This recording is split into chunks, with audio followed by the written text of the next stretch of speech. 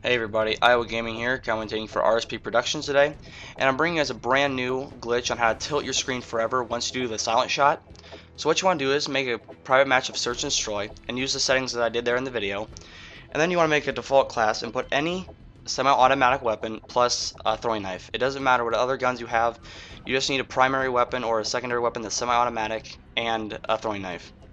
Then go down to the bomb carrier class and make the same class just with the bomb carrier. So give them the same gun that you used and the same perks, whatever, it doesn't matter. Just make sure that they have the same gun and the throwing knife. So once you do that, you want to make sure that you are on the team of the bomb, so you can pick up the bomb, and do the silent shot. Make sure that your screen is fairly tilted. Then all you want to do is just walk onto the bomb, and if done correctly, your screen will stay tilted, but you'll have the bomb carrier class, and you'll be able to run around. This is a really sick glitch. You guys want to do like trick shots in private match or whatever, but it was found by We Are Glitchers HD. That's it, guys. My name is Hawkeyes. Please subscribe to my channel. There should be a link in the description. Subscribe to We Are Glitchers HD for this awesome glitch, and subscribe to RSP Productions. They have the latest glitches, and they're just a great glitching channel. I'm out, guys. Peace.